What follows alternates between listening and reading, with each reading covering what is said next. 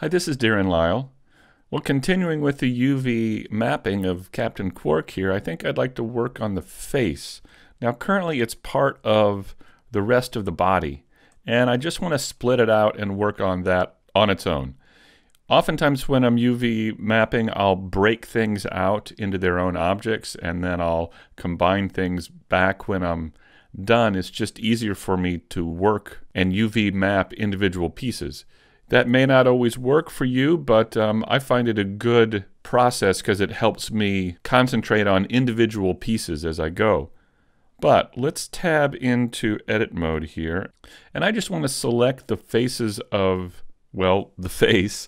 I'll hover over this and press the L key to select that, and then I'm just going to press the P key to separate those polygons out as their own object now. So with this selected now, we could hide everything else by pressing Shift H. And now we just have the face and the mouth on its own. I'm going to go ahead and apply the mirror modifier over here so it's all one piece. There we go. This shouldn't be too difficult to UV map, mainly because the face is pretty much a one-sided object. However, let me frame this up, and what I need to do is at least create a seam between the inside and the outside of the mouth. So if I go to edge mode and maybe select this edge here. Yeah, let's try that. I'm going to press Control E and mark a seam.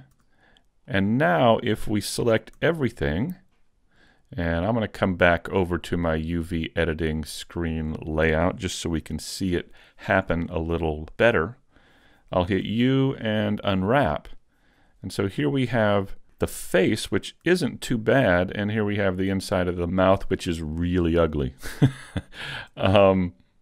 So let's go ahead and add that test pattern material to this object. I'll just come over here to the pull down menu and choose the material, and there it is.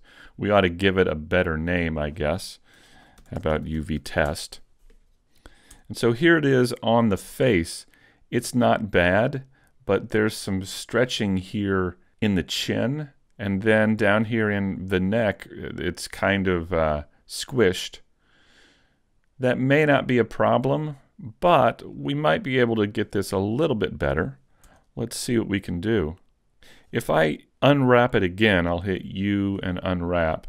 I've got access to this little panel here, and I can try changing it from angle-based to conformal and see if that helps any. Now it looks to me like the conformal actually isn't as good as the angle-based. I'll put it back. And we could also try and turn on the Use Subsurf modifier here, where it tries to take into consideration where the smooth points are, so we can turn that on.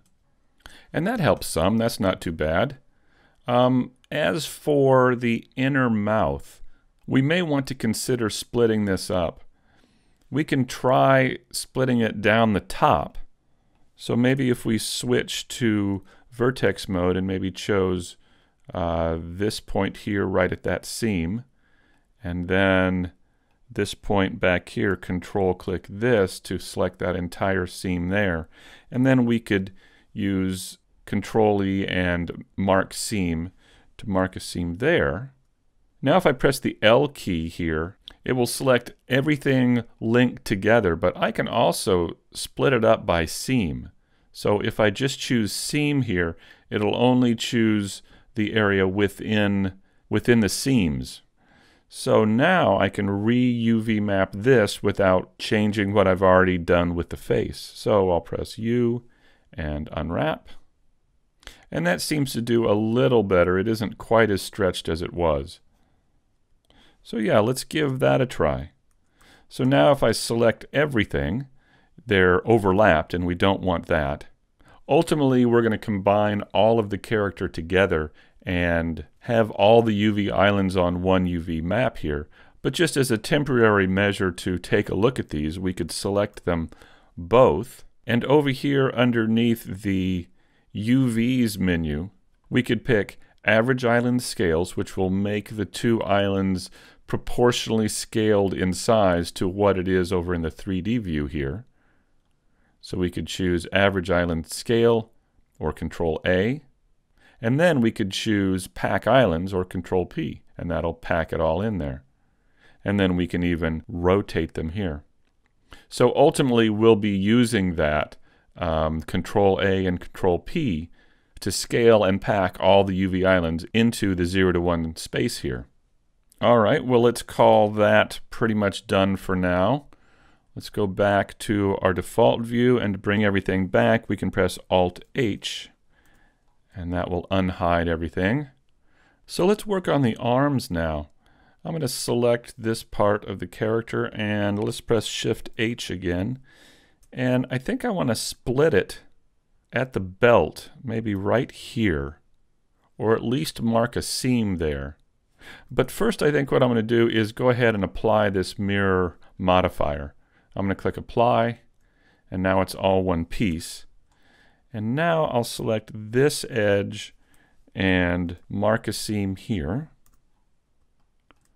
And then I think we're going to need a seam underneath the arm. So maybe I'll begin at this point and then Control click this point here, like that, and mark a seam there. That's usually where seams are for a shirt anyway, I think. And then I'll do the same thing over here, mark this one, and Control click here. And I'll hover over this area, press the L key, and since we have seams selected, it'll only select the area within that seam. And I'll press U and unwrap, and let's see what happens. Let's add that UV test material. And I think I can split it out here on the front and the back. It looks like I could add seams, maybe one right here on this edge, and maybe one right back here to break that apart. And let me just UV map this. Yeah, I can, okay, let me UV map this. All right, let's take a look at that. I'm going to press Control P real quick to pack them in, and now I can see each one. And let's take a look at how the UVs are laying down. It's not too bad. There's some stretching in here where the seams are, but that may work all right. Let me press Alt-H, and let's take a look at it here. Let's work on the legs now, so Shift-H. I'm going to come down here, and I think I'm going to split this out at a seam kind of on the inseam down here, and mark a seam here. And then select this with the L key and U and unwrap and see how that works. That's not great, so I think what I'll do is try and put seams on the outside here. Something like this. Now let's choose these and unwrap them.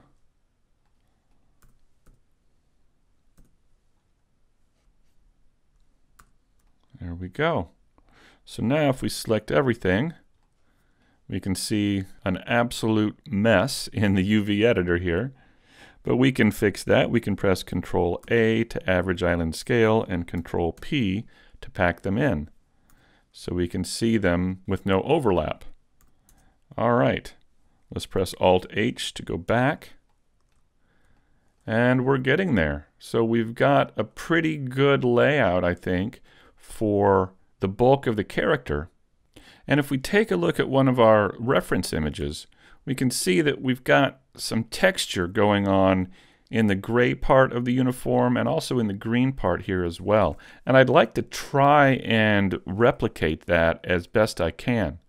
In addition, these black pieces of trim here along the sides, those are going to need to be a texture, I think, because trying to get edges to flow that evenly along the side there and then just giving it a material isn't going to work, I don't think.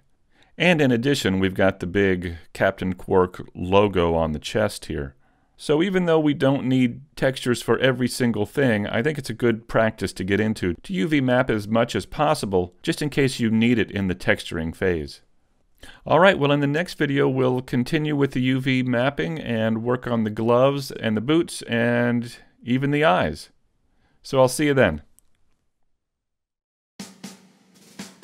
Blender fans assemble. It's time to create Captain America's motorcycle using hard surface modeling techniques in Blender. In this online course, you'll learn the tools and processes of modeling a complex, realistic vehicle. We'll use reference images taken of the motorcycle from the first Captain America movie on display at the Harley-Davidson Museum.